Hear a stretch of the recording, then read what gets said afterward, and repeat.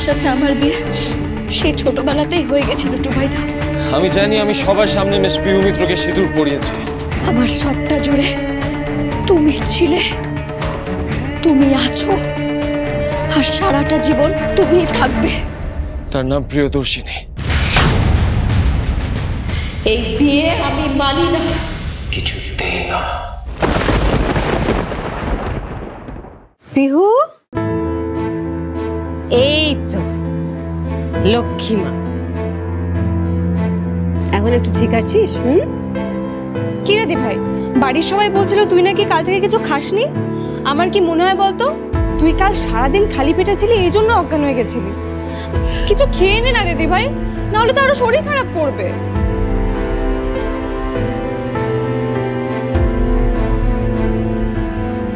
পিহু, তুই ঠিকই ভাবিস, রুষা সত্যি তোর নিজের দিদি।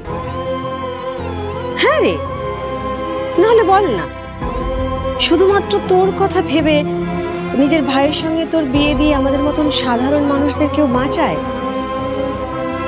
ঋষি সেন ও দিদির কথায় তোর মাথায় সবার সামনে সিঁদুর পরিয়ে শুধু তোর সম্মান বাঁচায়নি রে মা, আমাদের গোটা পরিবারের মাথা একেবারে উঁচু করে দিয়েছে। আমার কি মনে হয় জানিস তো, রুষার জায়গায় যদি সুদর্শিনী থাকতো তাহলেও ঠিক এইটাই করতো।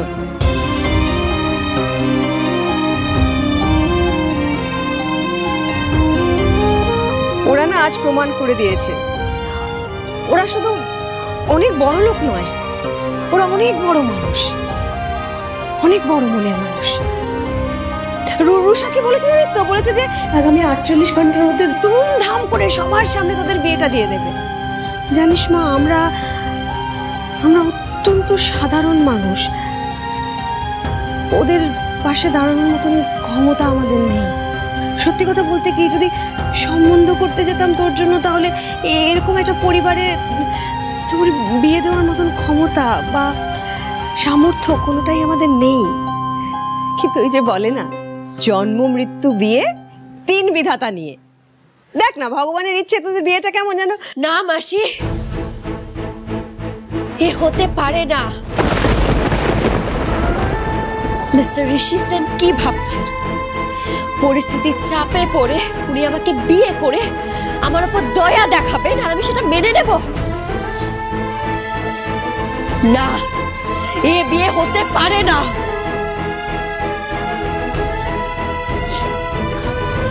বৃষ্টি বাড়ি থেকে আসার সময় মিনু পিসি আমাকে বলেছে, আমার যা যা হারিয়ে গেছে আমি এখানে আসলে সব ফিরে পাবো। কিন্তু এটা কি হলো মাসি? আমার যা ছিল আমি তো সবকিছু হারালাম। আমার তো মান সম্মান কিছুই আর থাকলো না। এ বিয়ে আমি মানি না মাসি, আমি মরে গেলেও এই বিয়েটা করবো না। কি হচ্ছে এটা? কি তো কি মাথা খারাপ হয়ে গেছে? সিথির সিঁদুর মেয়েদের অলংকার পিহু, তাদের পরিচয়, স্বামীর ভালো মন্দ সবকিছুর সঙ্গে জড়িয়ে থাকে মা। তুই সেই সিথির সিঁদুর মুছে দিতে যাচ্ছিস? যে বিয়ে আমি মানি না মাসি, তার কোনো চিহ্ন আমি রাখতে চাই না। তুই না মানলে কিছু বদলে যাবে না পিহু।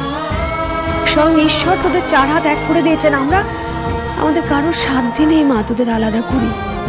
সাধ্য আছে মাসি, আমার জীবনের সবকিছু আমি নিজেই ঠিক করব, আর এই বিয়েও আমি নিজেই ভেঙে দেব। দিদি, এই বাড়িতে কোনো বিয়ে, কোনো অনুষ্ঠান হবে না। কেন? কারণ আমি যেটা করেছি সেটা একটা ভুল ছাড়া আর কিচ্ছু না দিদি। ভুল? সবার সামনে পিহুর সিথিতে সিঁদুর দেওয়াটা ভুল? হ্যাঁ দিদি, ভুল। আমি ভুল করেছি। এই বিয়ে আমি কিছুতেই মানি না। আমি মিস পিউ মিত্রকে কিছুতেই বিয়ে করতে পারি না, কিছুতেই না। কিন্তু কেন ভাই? কারণ আমি কারণ তুমি খুব ভালো করে জানো মাসি, আমি আজও টুবাইদাকেই ভালোবাসি। আর টুবাইদার সেই জায়গাটা আমি কোনোদিনও কাউকে দিতে পারবো না। আমি সেই ছোটবেলায় টুবাইদাকে কথা দিয়েছিলাম আমি টুবাইদাকেই বিয়ে করব। আর যদি টুবাইদাকে বিয়ে না করতে পারি কাউকে করব না। দিদি, আজও আমার সবটা জুড়ে শুধু প্রিয়দর্শিনী আছে। আমি যাকে আজও ভুলতে পারিনি, আর কোনোদিন ভুলতেও পারবো না। সময়ের সাথে সাথে টুবাইদা ডাকনামটাও হারিয়েছে। প্রিয়দর্শিনীর জায়গা আমার জীবনে আর কেউ কোনোদিন নিতে পারবে না। কি হলো ভাই, চুপ করে আছিস কেন? বল, কেন তুই পিহুকে বিয়ে করতে পারবি না? কারণ মিস পিহু মিত্র আমার ওয়াইফ হওয়ার যোগ্য না। ঋষি, তুই এখনো ওর যোগ্যতা নিয়ে পড়ে আছিস? সহজ সরল সৎ পরিশ্রমী একটা মেয়ে, যে নিজের পেটের দায়ে কলকাতায় চাকরি করতে এসেছিল, যার জীবনটা তছনছ হয়ে যাচ্ছিল শুধুমাত্র তোর একটা ভুলের জন্য, তুই ওর যোগ্যতা নিয়ে প্রশ্ন তুলছিস ভাই? হ্যাঁ দিদি, প্রশ্ন তুলছি, কারণ আমি মিস পিহু মিত্রকে কোনোদিন বিয়ে করতে পারবো না। ওনার সাথে থাকা তো দূরের কথা, ওনার সাথে একদিনও আমার বনিবনা হবে না দিদি। কেন যে ঠাম্মি নেই এখানে, ঠাম্মি থাকলে বুঝতে পারতো এই বিয়েটা আমার পক্ষে অসম্ভব করা। ভাই, তুই যদি কোনো কারণে ভেবে থাকিস যে তুই পিহুকে বিয়ে করে ওর উপর দয়া করছিস, তাহলে তুই ভুল ভাবছিস। পিহু তোর কথায় হোটেলে গেছিল, আর তারপরেই ওর সাথে একটা দুর্ঘটনা ঘটে, আর সবাই ওর চরিত্র নিয়ে প্রশ্ন তুলছে ভাই। আর এই ঘটনার সাথে যতটা পিহুর মান সম্মান জড়িয়ে আছে, ঠিক ততটাই মান সম্মান জড়িয়ে আছে আমাদের পরিবার, আমাদের ব্যবসার আরএস এন্টারপ্রাইজে। অনেক কষ্ট করে, অনেক স্যাক্রিফাইস করে তুই আজকে এই কোম্পানিটাকে এত বড় করেছিস। এখন তুই যদি পিহুকে বিয়ে না করিস, তাহলে সবকিছু এক মুহূর্তের মধ্যে ধূলিসাৎ হয়ে যাবে ভাই। আমি প্রেস, মিডিয়া এদেরকে কথা দিয়েছি, সবাইকে সাক্ষী রেখে আগামী 48 ঘন্টার মধ্যে তোদের সামাজিকভাবে বিয়ে দেব। তুই আমাকে সবার সামনে এভাবে মিথ্যাবাদী সাজিয়ে দিস না ভাই, প্লিজ। না দিদি, দিদি তুমি প্লিজ তোমার কথা ফিরিয়ে নাও। আমি এই বিয়ে কিছুতেই করতে পারবো না। It's impossible. কি বললি? টুবাইদার জন্য বিয়ে করতে পারবি না তুই? হ্যাঁ মাসি, আমি টুবাইদা ছাড়া কাউকে বিয়ে করতে পারবো না। যাকে তুই ছোটবেলাতেই হারিয়ে ফেলেছিস, যে তুই চাইলেও আর তোর কাছে ফিরে আসতে পারবে না, তার জন্য বাকি মানুষগুলোকে ভুলে যাবি পিহু?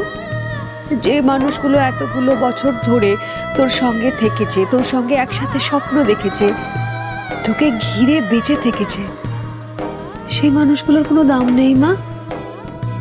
আমি জানি তোর আমাকে খুব স্বার্থপর মনে হচ্ছে, আমি যে বড় অপারগ মা। ছোটবেলায় হারিয়ে যাওয়া একটা মানুষের জন্য তুই তোর বোন অনুষ্কার ভবিষ্যৎটার কথা ভাববি না মা? নষ্ট করে ফেলবি? পিহু, তুই যদি এখন এই বিয়েটা না করিস, আমাদের মাথার উপর ছাদ থাকবে না। বৃষ্টি বাড়ি থেকে আমাদের তাড়িয়ে দেবে মা। কালকে রাতের ঘটনাটা বৃষ্টি বাড়ি থেকে শিলিগুড়ি পর্যন্ত সব মানুষ জেনে গেছে, সবাই। কিন্তু এসব তো মিথ্যে মাসি, আমি তো এরকম কিছু করিনি। আমি জানি, কিন্তু সেটা বাকিদেরকে কি করে বোঝাবো? কি করে বোঝাবো লোকজনকে?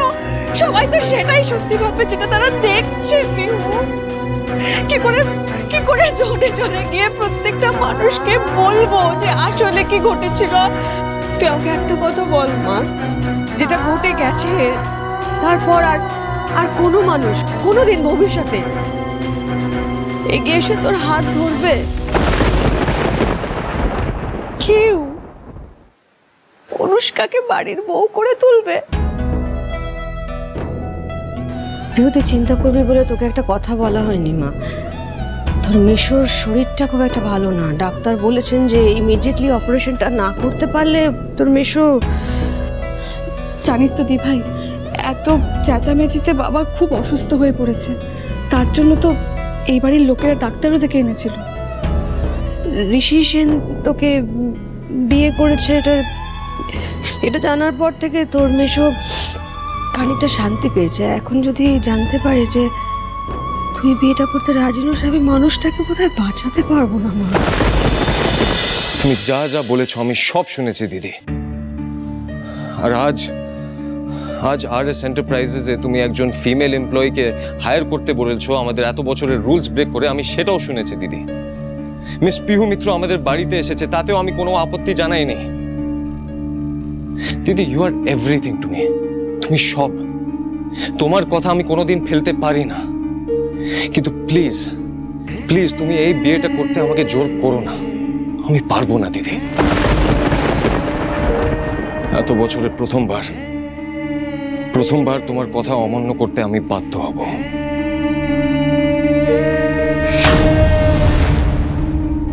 আমার বাঁচা মরাতেও তোর কিছু যায় আসে না ভাই। দিদি, এসব কি বলছো তুমি? ঠিকই বলছি। আমি তো এতদিন জানতাম আমার ভাই আমার সব কথা শোনে, সব কথা মানে, কিন্তু না, আমি ভুল ছিলাম।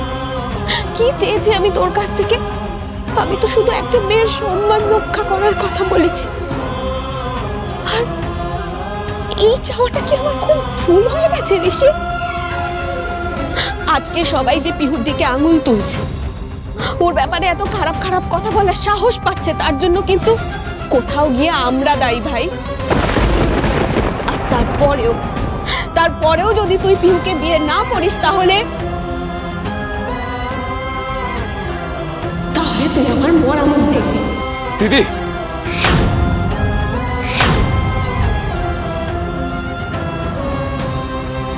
এটা তুমি কি বললে দিদি? আমাকে এরকম একটা কঠিন শর্তের সাথে তুমি কেন বেঁধে দিলে? তুমি একবারও আমার কথা ভাবলে না? কেন দিদি, কেন? এটা ছাড়া আমার কাছে আর কোনো উপায় নেই ভাই।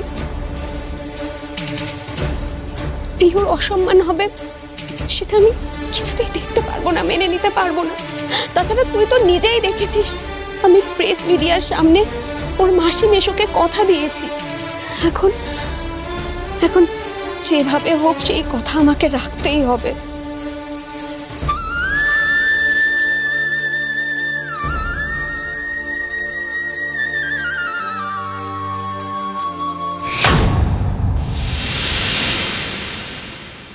সবার সামনে তোর দিদিকে এভাবে মিথ্যাবাদী প্রমাণ করে দিবি ভাই? ভাই, আমি বুঝতে পারছি তোর মনের অবস্থাটা, কিন্তু আমার একটা কথা শোন, তুই এখন বিয়েটা মেনে নে। আগামী 3 মাস দেখ, যদি তোদের মধ্যে বনিবনা না হয় তাহলে আলাদা হয়ে যাস তোরা। আমি আটকাবো না, কথা দিচ্ছি।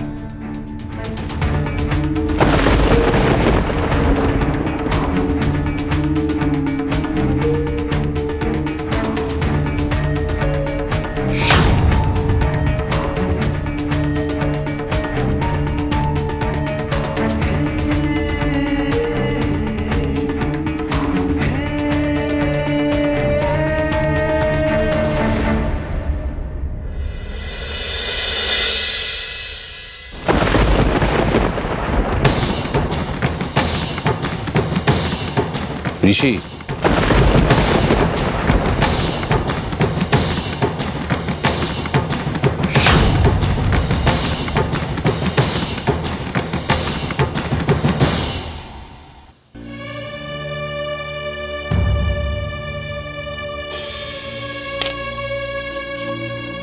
এই ওষুধগুলো ওনাকে ইমিডিয়েট দেওয়ার ব্যবস্থা করুন।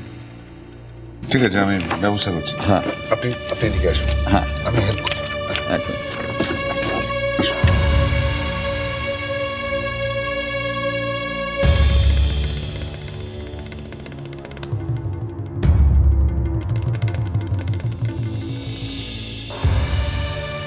মেশো,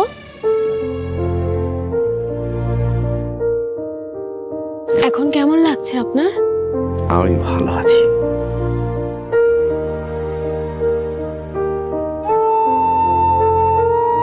চশমাটা দাও তো।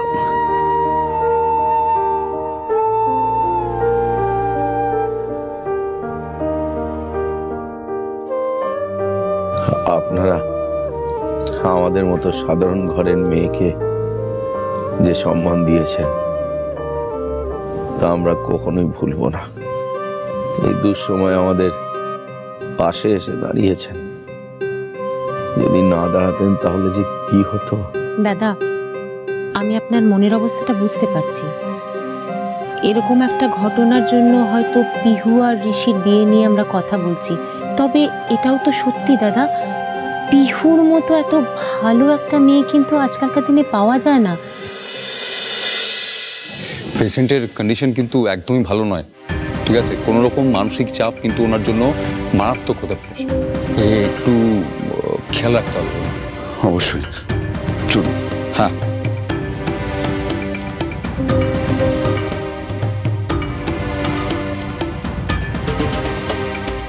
তুমি নিজের অসুবিধার কথা কোনোদিন মুখ ফুটে কাউকেই বলোনি।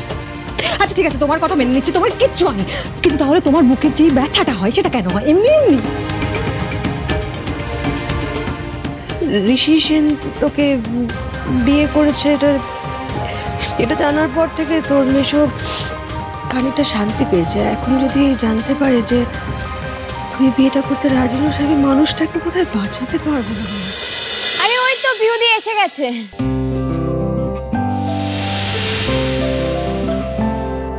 পিহু, বাহ কি সুন্দর দেখাচ্ছে, দেখো পিহুকে। এই জন্য কথায় আছে না, সিঁদুর পরলে মেয়েদের রূপ আরো খুলে যায়।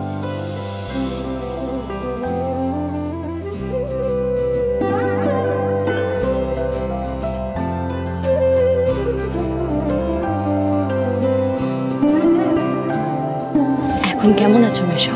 আমি ভালো আছি মা। তোমার বিয়েটা হয়ে গেলে আমি আরো চাঙ্গা হয়ে যাব। কিন্তু তোমার এরকম কেন দেখাচ্ছে না? তোমার এরকম দেখতে ভালো লাগছে না। আমার সেই পিউ কই, যার মুখে সবসময় হাসি লেগে থাকতো।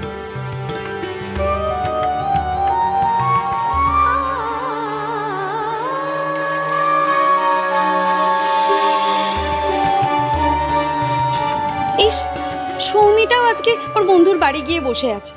না হলে ও যদি জানতো যে ঋষি আর পিহুর বিয়ে হচ্ছে, তাহলে এতক্ষণে দেখতে সবচেয়ে বেশি লাফালাফি ওই করছে। সত্যি বৌদি, শেষ পর্যন্ত ঋষির বিয়েটা হচ্ছে, এটাই যথেষ্ট। হ্যাঁ, যাক, ভগবান শেষ পর্যন্ত মুখ তুলে চেয়েছেন, পিহু আর ঋষিকে মিলিয়ে দিয়েছেন এই ঘটনার মধ্যে দিয়ে। কাকিমুনিরা তো জানেনই না, দিভাই তো বলেছে এই বিয়েটা করবে না।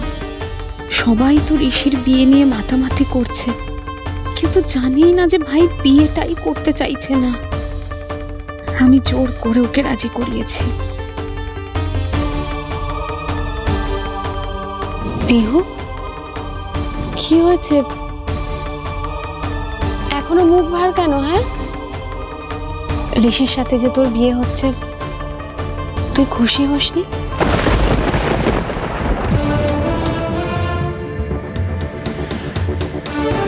রুষা, এই বিয়ের ব্যাপারে তোমার সঙ্গে আমার একটু কথা আছে। তুমি ওদের বিয়েটা নিয়ে এরকম তাড়াহুড়ো করো না। পিহুর বোধ হয় বিয়েতে মত। আমি বিয়ে করতে রাজি মাসি।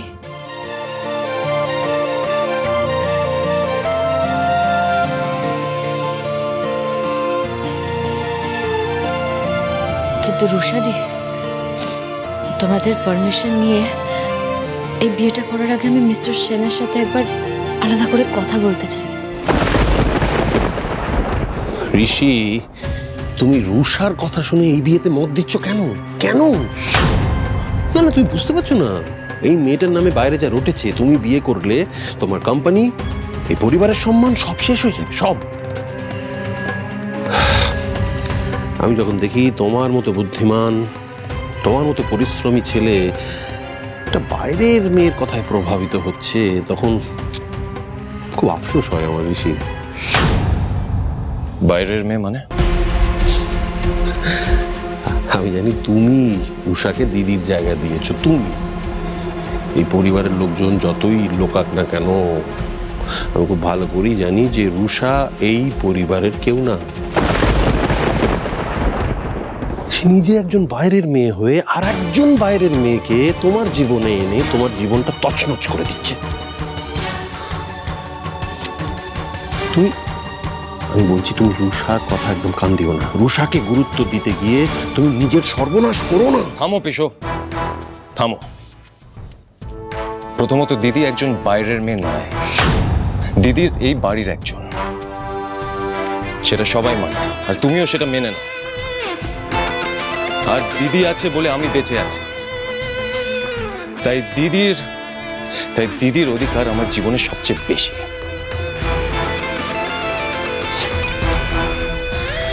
দিদি যা বলবে আমি সেটা মানতে রাজি আছি। সেটা যদি ভুলও হয়, তাতে আমার যদি কোনো রকমের ক্ষতি হয়, আমি কিন্তু সেই আদেশটা পালন করতে বাধ্য। পিসো, বাহ, না ঠিক আছে। আমার মনে হয়েছিল যে আমার কথাগুলো তোমাকে বলা দরকার, কিন্তু আমার কথার যে কোনো দাম নেই আমি বেশ বুঝতে পারছি। এত কিছুর পরেও যদি তোমার মনে হয় যে তোমার দিদির ডিসিশনটাই ঠিক, তাহলে আর কি, করো যা ভালো বোঝো সেটাই করো। All the best.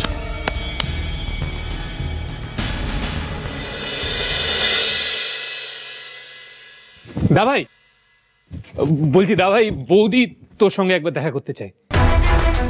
বৌদি? হোয়াট বৌদি? আরে মানে পিহুদি রে, ওই বিয়ের আগে তোর সঙ্গে একবার আলাদা করে কথা বলতে চাই।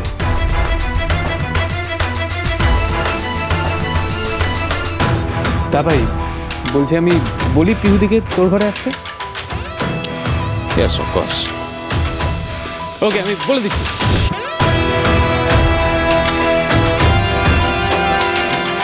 এবার আমার মিস মিত্রর সাথে কথা বলতেই হবে, তবে এখন যা কথা হবে মুখে হবে না, খাতায় কলমে হবে।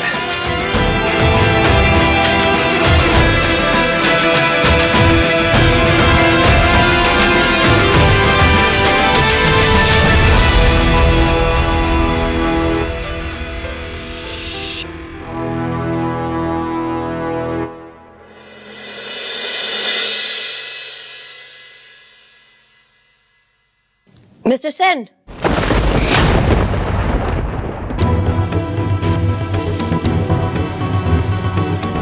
দেখুন আপনাকে আমার বিয়ে করার কোনো ইচ্ছে নেই।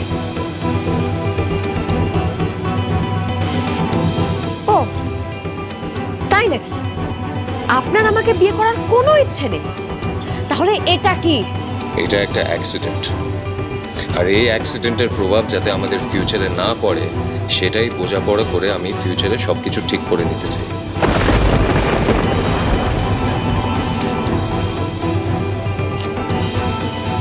ভাই আবার বিহুর সাথে কি বোঝাপড়া করতে চাইছে?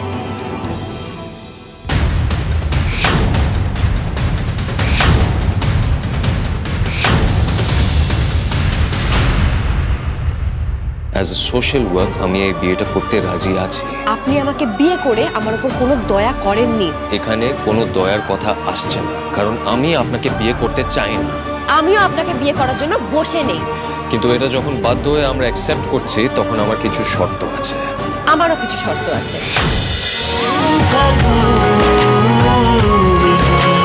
চলো চলো চলো চলো চলো পাল্টাই।